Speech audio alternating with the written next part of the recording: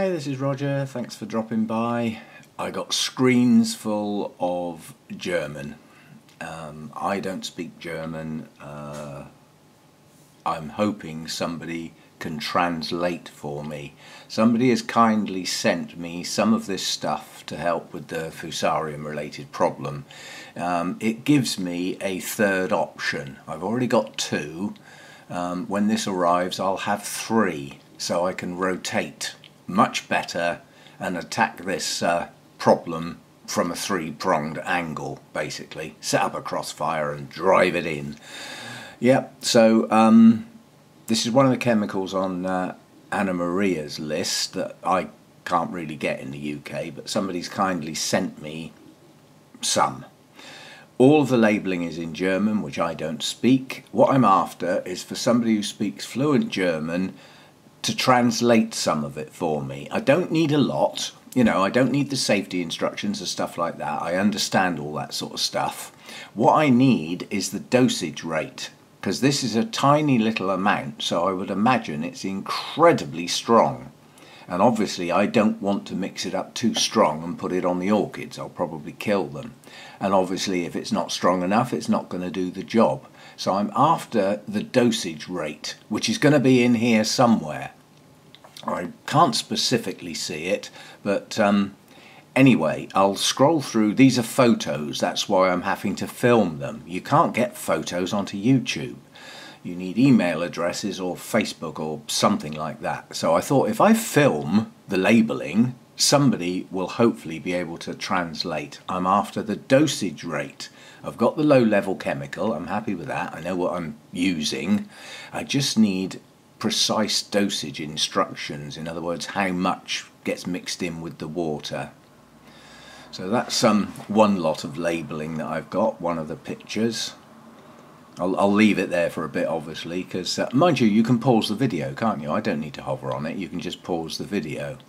And then there's this lot. Again, I'm not too interested in safety instructions. I don't need every word translated. I just need the stuff that's relevant to a strong chemical, mixing it up in water, and you know, that sort of thing. The how to use it bit. That's what I'm after. That's the product.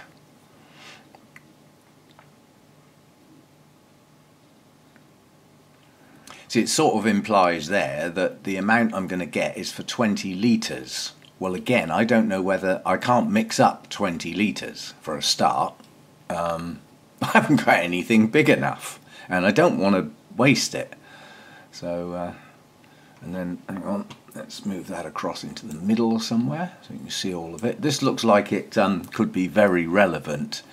I don't know whether you're going to be able to read this. This is a bit blurry. And I'm also filming a photo, so I don't know how clear this is going to be, but somewhere in here, hopefully, looking down the left hand side, it looks like there's instructions for different types of plants. I'm not sure, but anyway, see what you can do. Scroll down that a bit more and get the rest of it.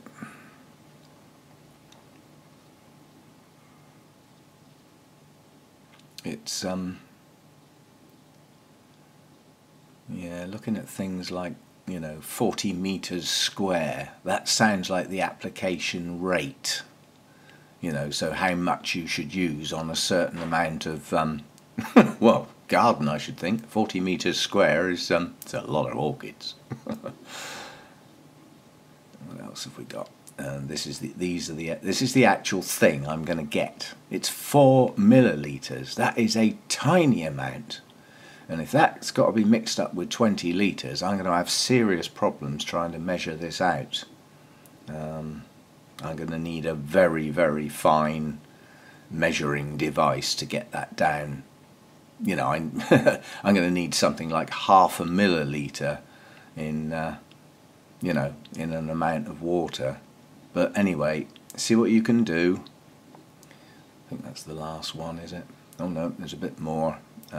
I mean, that's the actual chemical there, the azoxystrobin.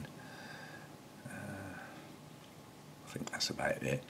Yeah, dangerous to fish and wildlife and all stuff. I know all that. all of these chemicals are harmful in the environment, and they will seriously be restricted only to my grow room, and then with care. Okay, that's it. See what you can do for me. Yeah, unusual video, but I'm going to need some help, guys. Hope somebody speaks fluent German and can come back with what I'm after. Okay, thanks for dropping by. See you a bit later. It's the glorious 8th. I'll be doing everything in bloom once the sun comes round and I've got better light. It's a bit dull at the moment. Might stay dull all day, but I'll see what I can do.